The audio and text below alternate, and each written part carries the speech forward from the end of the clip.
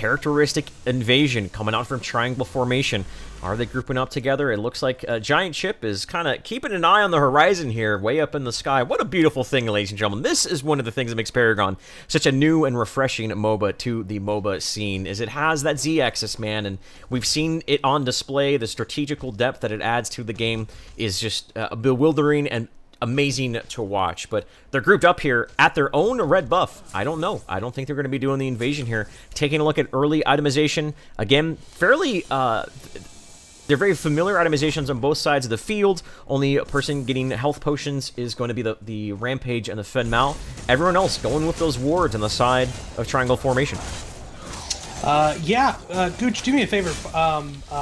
We are running a little bit ahead for some reason of Triple's stream. With the stutter, guys, we ended up changing the delay a little bit. We're about a minute ahead, actually, of his stream right now, due to the in-game delay and the delay on our end. So bear with us just 1 second as we try and get this figured out real fast. What's the problem? We are ahead of Chip's stream. They are behind for some reason. So if anybody's watching Triple's stream and ours combined, we're actually about 2 minutes ahead of them. Okay, so you want to pause the game real quick? Just pause it for just a minute, guys. Bear with us here just a second here. We just go back a minute to like minute and... I don't want to affect anybody viewing either game or give any of the teams an advantage. All right, well, let's do this one time and do it quickly here, guys, so we can get back into the match. Just let me know when to go ahead and hit play here. In the meantime, again, we'll take a look at the itemization and talk about it. My Little Stick, this is something he's done several times. He gets that Flash Fire Piston, very common. The energy version of that is the Madstone Gem, which actually, Beacon, not on Murdoch, because if Murdoch was banned out, it is going to be that Twin Blast instead, getting that Guardian's Ward. So this gives you a little bit of early game extra damage, extra attack speed. You still have the health potion. Generally, after this, you don't see that Flash Fire Piston upgraded. Generally, they go into their next item, My Little Stick. Maybe we generally see Fen Mals go with something defensive, like an offensive maneuvers, or that Break Steel Plate we see frequently, or he'll go into a defensive one. We've seen him do both type of the builds. Gooch, just jump to 105 in our play, so we'll be a little bit, we'll be as close to them as we can. 105. So we're going to watch the same thing all over again here. All right. We are, unfortunately, guys, but I don't want to give anybody an advantage here. There we go. So, there we are.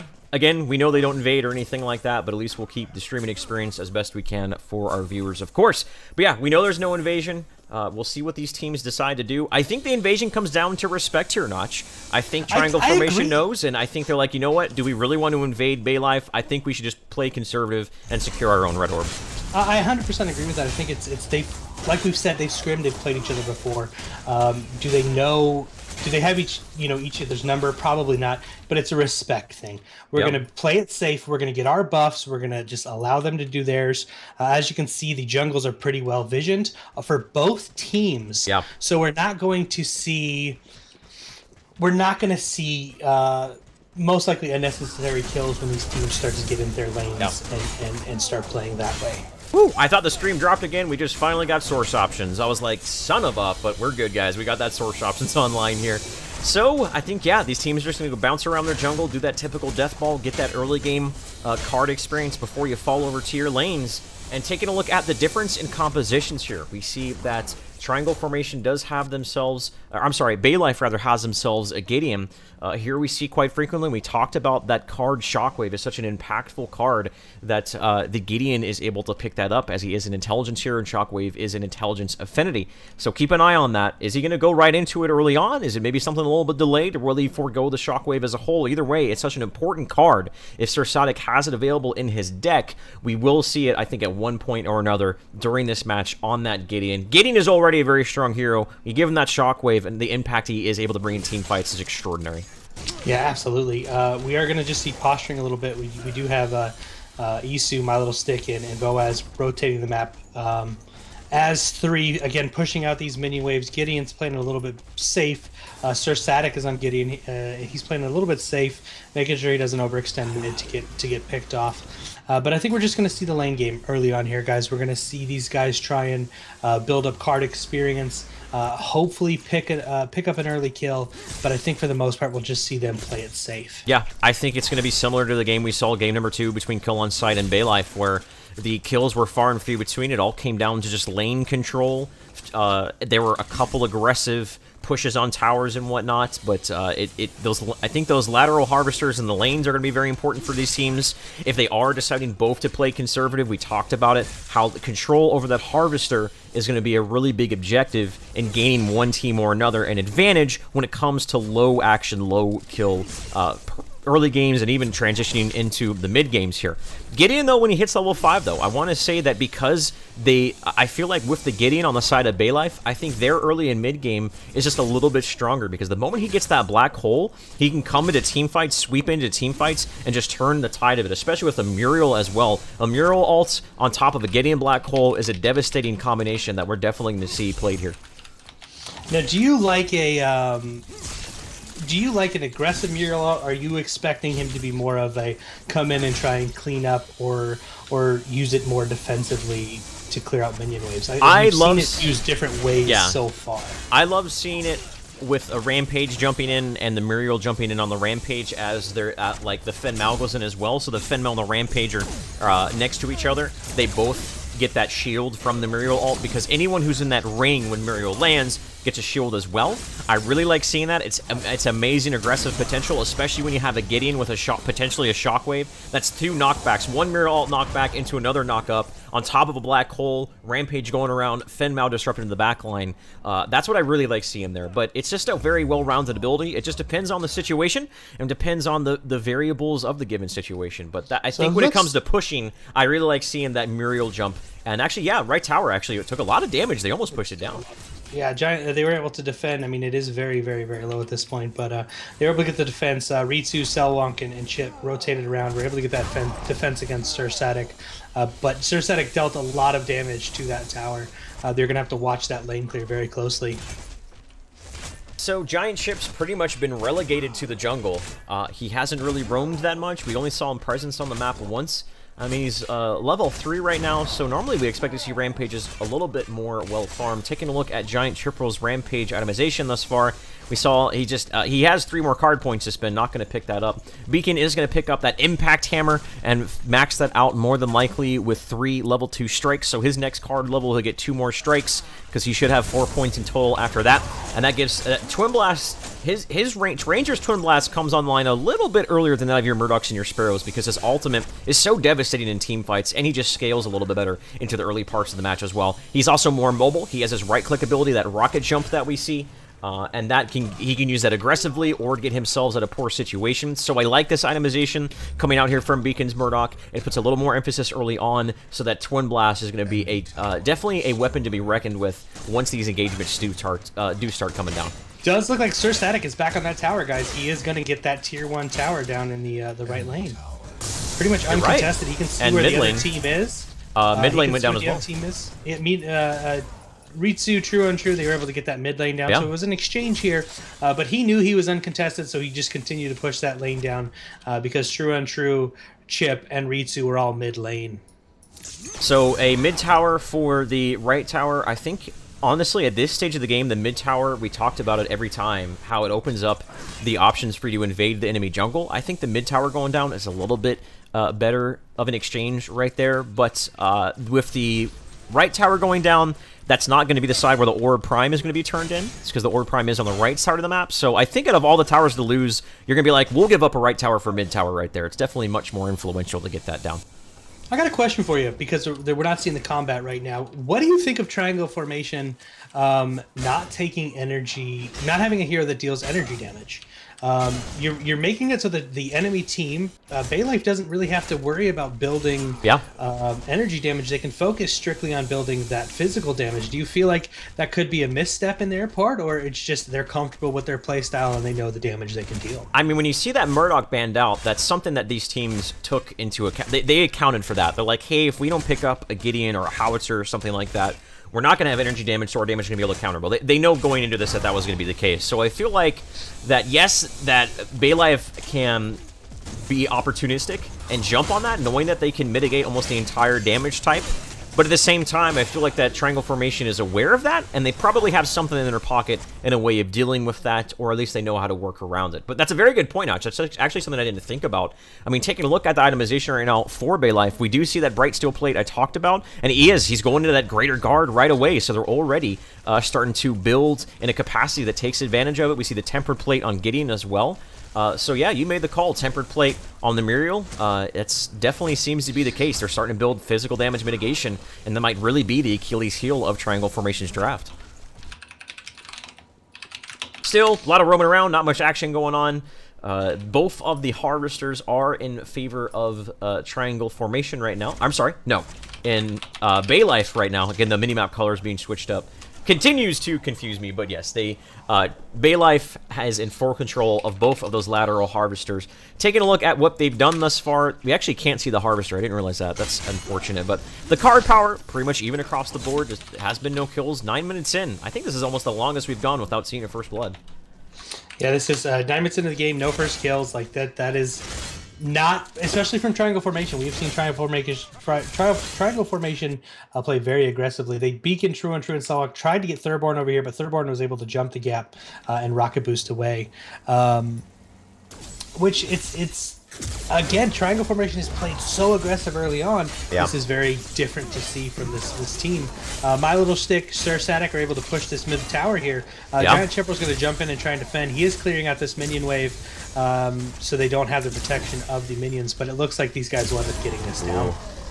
Can they catch up with him? Sir Static is getting pursued. Giant Chip's jumping forward, but looks like the boulder on the beacon. He is caught out. Storm Blast caught out there. Does he have the Rocket Dash? Here comes the first barrel off of the game. It's going to knock him up, tossing around. Here comes the Thirdborn, laying it down onto Selwonk. Does he have that right click? He is. He Reaping Dashes away, keeps himself alive. Giant Chip's in the front line, but Selwonk, they're pursuing him down. Isu's going to drop in. The barrel, although, can they be the turnaround here? The shield is going to build damage into Selwonk. They have to make sure they don't overextend here and get taken out. Right now, no for no exchange. Selwonk is not a factor in this team fight, though. And we do see Beacon in the back line just doing an enormous amount of damage to Mr. Little Stick. He's going to get away. He's going to Reaping Dash away. The boulder is going to hit Isu. He doesn't have his ultimate. It is down, but a lot of blows exchanged there. None of them getting knocked to the floor. So that right there just shows how much respect these teams have for each other. It looked like there were opportunities on both sides for kills to be taken, but both these teams playing so very well. No one goes down. The game continues 0-0. Really good Muriel ultimates there. Definitely keeping both teams alive. She is so strong. That's huge. You know, there was no death strictly because of Muriel ultimate and Bubbles there. There was good rotation on the part of teams, making sure that heroes with low health were rotated to the back, and the damage was being soaked up by Chipperl as he is gigantic on Rampage. But very good ults and Bubbles for both Muriels there. So yeah, Selwonk, I thought Selwonk was going to be going down there. That was the patience being displayed there by Ritsukai's Muriel was incredible. And one thing to take into account here, the passive of Fin Mao, which is called his Balance of Power, I believe is what it's called. When a shield is on a Fin Mao, when damage is being taken on a shielded Fin Mao, the Fin Mao's damage actually ramps up. And that includes not only his own shield, his right-click ability called the Conversion Shield, but the Muriel shield as well. That means that if you can keep a shield consistently on Fin Mao and you're focusing damage into Fin Mao, he actually can turn around and kind of rubber band snap back in your face. He'll bend, then all of a sudden he'll just start doing massive amounts of damage.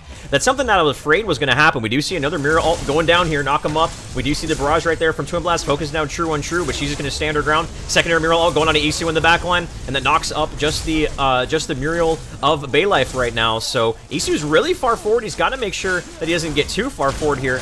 So here comes the barrage right now, and yeah, Muriel completely out by herself here. The rest of the team, Baylife, miscommunication there. They were separated. Some of their team was focusing down the tower. The rest of the team was on the other side of the tower. So Triangle Formation jumped on the opportunity. We saw the big barrage coming down from Beacon's Twin Blast. They secured the kill onto Muriel and continuing to get themselves, or not continuing, but finally we see the first takedown of the match on the Muriel. First blood goes the way of Triangle Formation.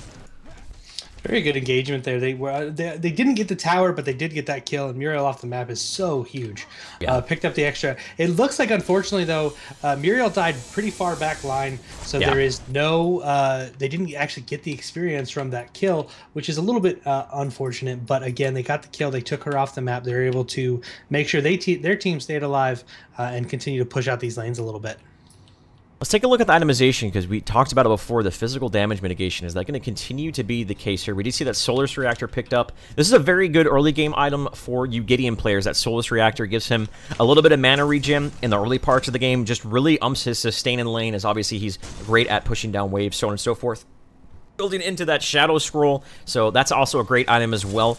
Gideon's passive does grant him some energy penetration, but it doesn't scale, so getting that just gives you not only energy damage, but if the enemy team decides to build in an energy mitigation, you already have that set up right there. But the only one Greater Guard in the Bright Steel Plate. It looks like that My Little Stick isn't quite as farmed as I was expecting here. He is holding on to 3 card points. Is he going to continue to put upgrades into Greater Guard, or is he going to maybe start going to Crit Chance? Or if they go all in on this physical damage mitigation, they'll be very, very tanky, but they themselves have to do damage as well, Notch. Yeah, that could be the downfall here. Do they focus too much on trying to negate the damage and don't card properly to make sure they deal damage? We'll just have to wait and see as the game goes on. But yeah. They're building to negate damage early game. That's probably why we haven't seen as many deaths, because they're able to take a couple hits because they're not dealing as much damage as they would. We did see a little bit of pressure in this left lane here, but immediately them falling back. Both of the left Harvester finally was taken out here. Isu, it looks like he's going to be able to pick it back up for Baylife, so they didn't have that Harvester for a small period of time. They still have maintained control of those side Harvesters. The Harvester by the Orb Prime as well is in control of Baylife. So not only are they getting the card experience and the level experience from that Harvester, but also, more importantly, the vision that is granted over the Orb Prime. We see True and True was walking over there. He's putting the ward down. Again, a lot of emphasis on making sure that you have constant vision over this Orb Prime. These teams have probably been fooled many times by the Orb Prime strategy, but they're not going to allow that to happen in this high-level play right here. Yeah, absolutely. I mean, all weekend long, vision. It looks like, because the teams are mixed up for me, I'm sorry. It looks like the Sir Sadik Baylife has better vision in the jungle currently than Triangle Formation, so they are going to need to start getting some wards down, but they're still in a good position. They have some main points picked up, so they're not going to be able to get flanked on, but they definitely need to get some sight. Look what Baylife is doing here. I love it. They're pressuring left lane. Muriel is on the right lane, split pushing. We're going to see Isu jump in here, more than likely to siege this tower. The moment Isu's in trouble, there's going to be a Muriel ult. He's in a rage, but they got to do it right now. There it is. Muriel ult coming in actually on a Sir Sadik. Is this going to be a huge black hole? That's what I was talking about. Momentous. Third Bone sitting there with a black hole, keeping him in place, barraging him down. Beacon's trying to get a counter kill with his ultimate as well. Here comes the Muriel of Triangle Formation. They're trying to keep him alive. Isu's very low. He's taking up the tower. Needs to get away right now. He's going to go down. He does go down. No front line here for Baylife. They have to back up. This may have been a botched team fight for him. It looks like it's gonna be. That looks so huge right there for Baylife. They got the Muriel ult into the black hole, into the barrage from Twin Blast, but they couldn't line them up. They did it underneath the tower. Boaz is in trouble, and this may be a full 5-man team wipe. It is. Triangle Formation is gonna get the full handful, all 5. That just busted this game open. This tower is gonna be under siege. Wow, I thought Baylife had that right there, Notch. I thought for so as well, but that ultimate from Triangle Formation's Muriel came in and saved the day. It looked like, I feel like they should have, Baylife should have ulted Isu, the Rampage, to keep him up just a little bit longer and get those stuns. I agree. I wonder if that was a misclick on their part, because it could have been. It just made more sense to keep Isu alive, allow him to take more damage from the towers, and then Gideon jump in and ult. But amazing play from Triangle Formation. They capitalized on what I'm going to call a mistake. I'm unsure of it this time, but they capitalized on it. They got a full 5-man wipe. They were able to take a tier 1 tower. They've now picked up the black buff, and are they going to try and push more here? I would imagine that's what they're going to do with that black buff. I don't think that's generally why you pick that up right there. And taking a look at this, they are going to recall, so they got the black buff, maybe being a little bit more cerebral here in their decision-making, not just kind of haphazardly going into a lane. After that team fight, look at the card level difference here. We see that the Beacon and True Untrue up to card level 10, because 10 divided by 3... I'm sorry, 30 divided by 10 is 3. We are good mathematicians here on Agora's Rising. And that is a 2 to 3 level card lead, sometimes even 4 or 5. Isu is really underfarmed here, Notch, and that's going to be a really big problem. An underfarmed Rampage could absolutely be exploited and taken down early on. If Rampage isn't tanky enough to disrupt the backline, then he's not going to be a factor in these team fights, and Triangle Formation can just absolutely just abuse that They are going to go into the Orb Prime here, but they saw the ward there. I think they're going to go for this anyways. They know they have a huge advantage. They have the advantage. Yeah. As we've seen time and time again, these guys love this Prime Orb. It has set them up for some incredible engagements. They are going to engage. My Little Stick looks like he may be rotating. Boaz looks like he may be rotating over. But in favor right now of Triangle Formation due to the card lead. Isu is jumping in on this fight. He did get a stun up on True, but he's he's down. It's 5v1 right now. Yeah. Unless we get this Muriel ult, he is going to go down. They're looking for it. Did he actually get the orb, though? Selwonk has the orb currently. Okay, so... yeah, so orb is in favor of Triangle Formation. Giant Chipperal is trying to chase down Isu. It does look like they'll escape, though. So they didn't lose anybody. They did lose the Prime Orb. We may see this rotation from Selwonk. Probably going to give it to Rampage, what I would expect. And he does. He drops it off and hands it to Giant Chipperal. That's the way to go right there. With that tower being taken out in the left lane, that means they do have several avenues to go down with that. The more open avenue in the lane itself, or traverse the narrow choke points of the jungle. It really comes down to what they want to do here. Or again, are they going to use it as a tool to force the opponent here of Baylife to spread themselves out a little bit too thin over the map? I think Baylife, they've been in this situation a time or two. They know the appropriate response to it.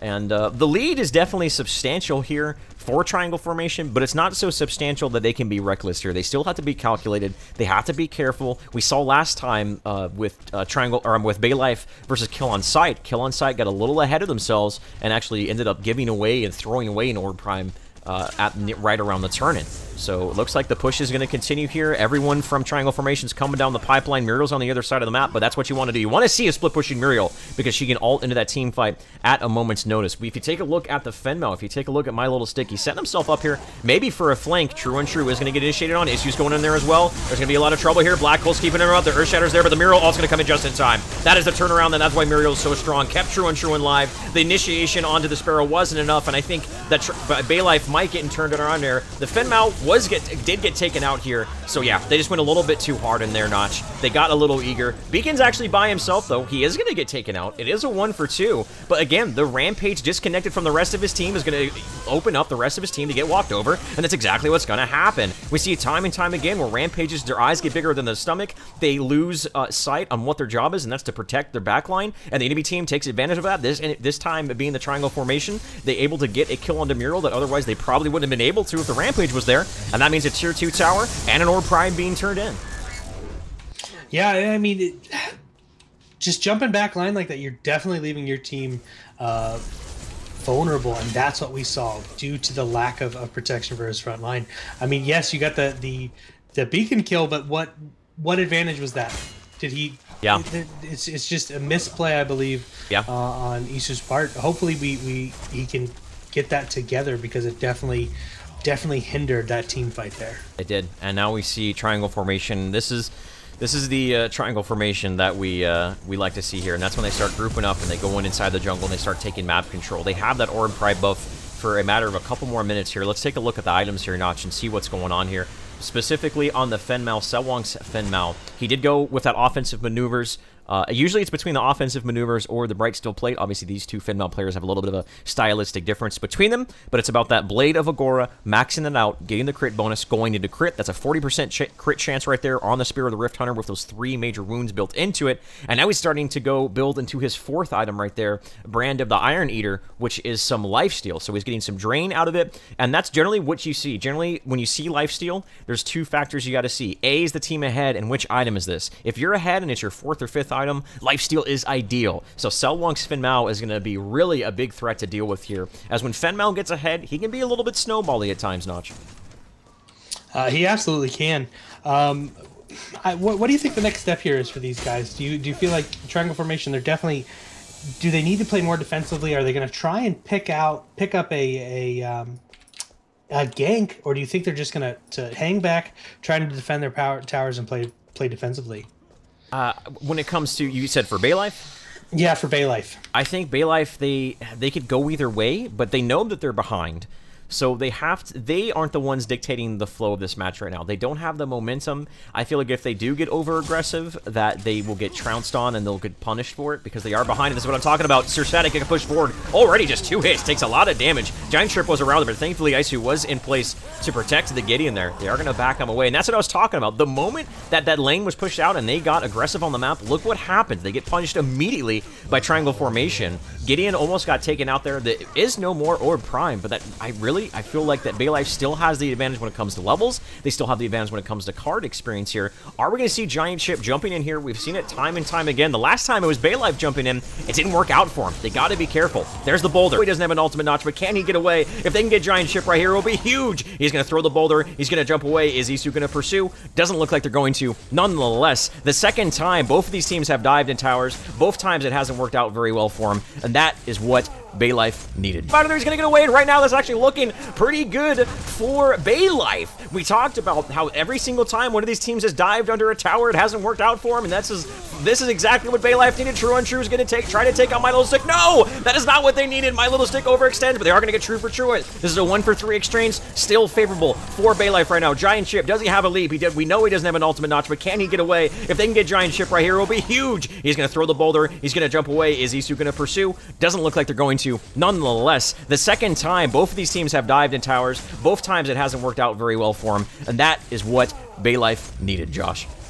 It was 100%. Hopefully, my tab screen is a little bit bugged, but picking up that card experience from those kills, I mean, Triangle Formation has just been so dominant. That fight, saving the Tier 1, it's exactly what we saw on the other side of the map a few moments ago. This will give them a nice boost in card experience, make them hopefully boost their confidence a little bit. Hey, guys, we can take a fight off of these guys. Just keep it up, and we can push back.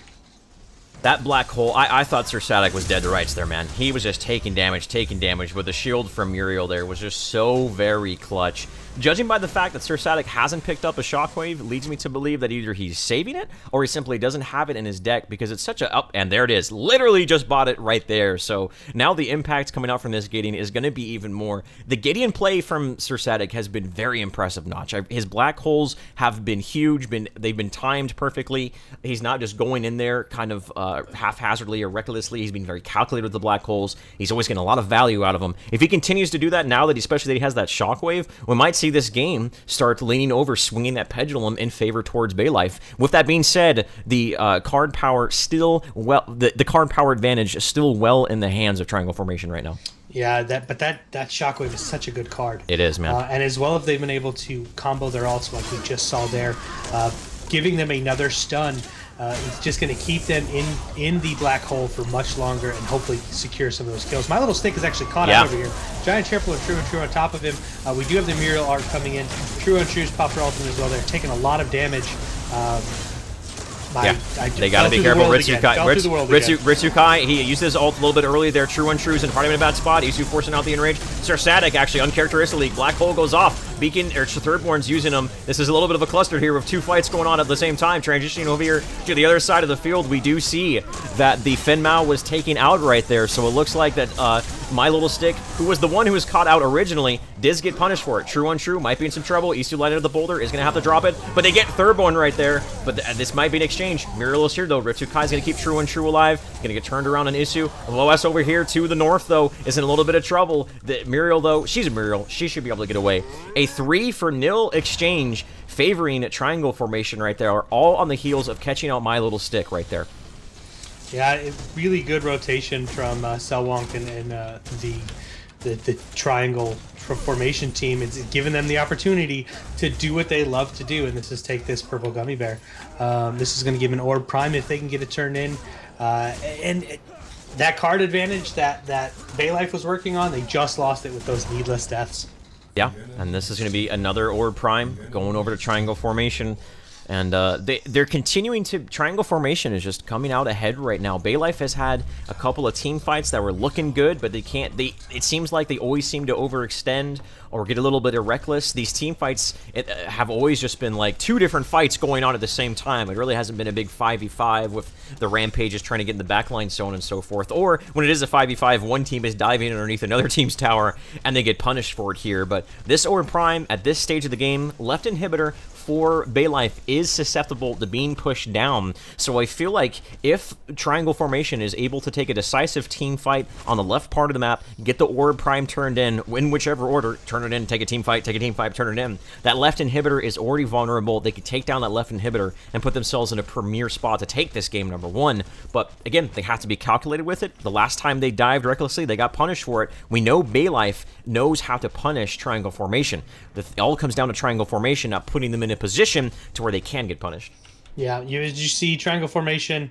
I'm sorry, Baylife is putting down wards to make sure they have all sight. They can currently see Chip, who has the orb on him because he's got that purple target. But they're making sure they're not going to be flanked. We do have Muriel, of course, in the other lane trying to push out lanes because she can just ult in. Triangle Formation taking their time here. They're just going to push out their wave here. They're going to play this very smart. They're going to let the other teams, their other team rotate to them, and they're going to try and engage this 5v5 again. Muriel can just ult in and save the day if she needs to. Yeah, I think the Orb Prime is going to get turned in here, but it's a matter of how much is Chip going to get focused to get it turned in? He pops the ult. They know they're going to get turned in. Wow, look what happened, though. Good lord, with no rampage, they went in and just blew him up. There's a shockwave. There's the Muriel. So much damage again. Ritsukai is getting taken out by this black hole. This black hole is just sucking them in. They're getting spaghettification is the scientific term for that right there, Notch. The astrophysicists in the crowd are going wild right now for that. But right now it's a 3-0. And Triangle Formation, again, are looking to get themselves in prime position to push down this inhibitor. Isu goes down, and originally the Prounce on to Triangle Formation was there. They said, you know what, we know Giant Chip's going to turn in the orb. The moment Chip went in, they jumped onto the rest of Triangle Formation, but they were ready for it. That black hole looked so amazing. Again, the team fight, somehow, I don't know how, Triangle Formation is surviving through these great initiations. They survived the black hole. This inhibitor is absolutely going to be going down, Notch. We know how they stay alive. There's a reason Muriel has been banned. We see what she can do unbanned. Yeah. She was able to come in and save the day. The shockwave, use of shockwave, the ultimate from Muriel kept them alive. It was a great try by Baylife there, trying to jump that back line. They knew exactly what Chip was going to do, like you said. They tried to make that play work, but Ritsukai's ultimate was just clutch. It was so clutch, and it saved his team. That is the strength of Muriel, ladies and gentlemen. That's why she has upwards of a 90% ban rate in the tournament today. I believe, maybe a little less now that we've seen her in play twice today, but she had upwards of like an 85 to 90% ban rates. Yeah. And as of the first set of games, she was at 87% ban rate, and we see why. She is so strong, and she's able. What's the name of the ultimate? Reversal of Fortune. Reversal of Fortune, nailed it. As you can tell, there's a reason they've called it that. It's an apt name for it. Definitely fits. Right there. Taking a look at the itemization, we talked about that physical mitigation that Baylife can do to take advantage of the fact that Triangle Formation is nothing but physical damage, and they've really kind of spilled into it. I mean, look at the Isu's Rampage right now. He's got 260 physical right there. He's got another 198 right there, and so that's quite a bit of physical damage mitigation, but I feel like it hasn't been enough, man, even with that, because if you start looking at the itemization and the upgrades coming here from Triangle Formation, we do see they are going into starting to pierce. That Stone Tooth Heart for True and True, putting in the pierces in there. That's 128 pierce right there, so that is going to negate a good majority of the damage mitigation that Baylife has built into, as well as Beacon. I believe he's gone into some penetration as well. Not quite yet. He's not doing any, but still. The Pierce right there from Sparrow, we talked about it. That's exactly what they needed to do. Get some Pierce on their Sparrow, and she's still going to be doing, despite the fact that Baylife is building into that damage mitigation, Sparrow still is very, very impactful. Her late game presence is one of the better. She does some of the most damage in the game right now once she does start hitting level 13, level 14, and start getting her 3rd or 4th item. This is such a tough game for Baylife right here. They are on the back foot, guys. We see Giant Chipperal and Triangle Formation pushing up this tier 2 tower, and they're going for another inhibitor. They've got Twin Blast is currently defending the if we're looking orange side, the left lane, he has recalled and is going to come back and try and defend this inhibitor. But with Chipper's ult up, they will be able to get this inhibitor down, no problem. Shockwave does go down, but immediately the Gideon just gets turned on. True, untrue, 3 or 4 shot right there. Gideon in the late game just being a complete non-factor. Thoroughborn's going to get taken out as well. This might just be the game. We see the desperation Muriel ult. Ritsu's sitting there waiting to drop a Muriel ult for himself as well. Isu's in a little bit of trouble. He's getting completely focused down right now. He's going to get taken out. That is a 3-for-0 exchange. This might just be the game, and more than likely will be. We've seen this time and time again. Notch the inhibitors down. They're going to go in there on the core, and this is more than likely going to be game number 1, going to triangle formation. It just came down to those last 2 team fights, man. That last team fight granted them the Orb Prime, and then that most recent team fight with the Orb Prime, they just had too much strength. They dived the inhibitor. They took them out without any sort of resistance. Game number 1 goes to them. And it was a incredible gameplay from both teams. We saw both times where Muriel her ultimate can save the day. Early on, it was in favor of Baylife, and then the exact same thing. Baylife dove the tower, and Triangle Formation was able to jump in and get the save. Triangle Formation then tried to dive a tier 1 tower, and Baylife's Muriel was able to come in and do the exact same thing. Muriel is just so strong. That last team fight at the Orb Prime there is really what won the game for Triangle Formation. Muriel was able to come in, save her team, allow the Orb Prime to be caught. They were able to take an inhibitor, just rotate to the other lane, and it really put Baylife on the defensive, and Triangle Formation capitalized, and they took the game pretty easily, actually, that last couple of minutes there. So, guys, we're going to get into game number 2 for the finals of Agora's Rising at number 1. There is some money up for grabs here. We don't know how much because the Matcherino is still going on, and that's a beautiful time to talk about it.